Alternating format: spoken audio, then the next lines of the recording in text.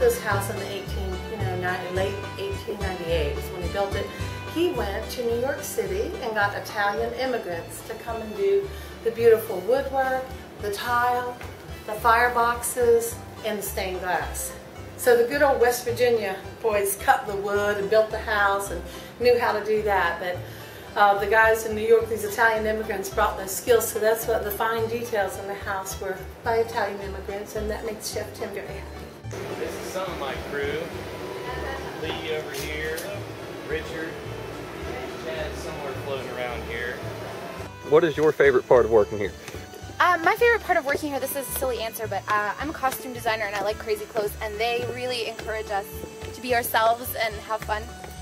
So getting dressed to come here is actually my favorite thing about working here, but that's a really silly answer. A fairly extensive renovation coming in here, or was it? We don't like to talk about that word. It was 3 months from dawn to, to the next dawn. It was 3 months, night and day, renovating it and doing the things that we needed to do. But I must say we were the lucky recipients of a lot of incredible work that had been done by people before us. Tim just got back from Honduras, where he went to Rocky Patel's cigar plantation and had his own cigars blended. He chose the tobaccos and they were made to his specifications. So we have official Cafe Cimino cigars.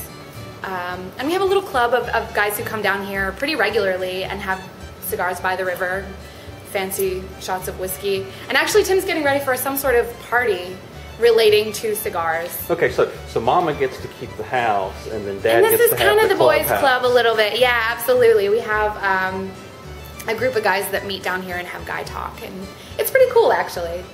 This is a crazy tradition, a superstition passed on to me when we went to San Giovanni and Fiore. Tim's family said, "Oh, you opened a cafe?" And I said, "Yes." They said, "You sell a wine?" And I said, "Yes, we'll be selling wine." So throw away the cork. He says, if you throw the cork away, you throw your luck away. You save every cork. So you have every cork from every... Yeah, they're everywhere. You gotta love what you make, so what's your favorite thing to eat here? Oh, it just depends. There's a lot of different things. Yeah. Anything that's a little bit different or exotic is kind of neat. I couldn't really tell you because it's just too many different things. So if you had to sum up Cimino's in one dish, which dish would it be? Oh, wow. Oh my gosh. Well, okay. I think the shellfish pescatori is pretty incredible. It's a fiesta-ware platter filled with, all the wonderful things of the sea. Clams and mussels and the big prawns and shrimp and calamari. It's just awesome. It's just in this wonderful bouillabaisse sauce, and it's got penne pasta. Usually couples share it. It's awesome.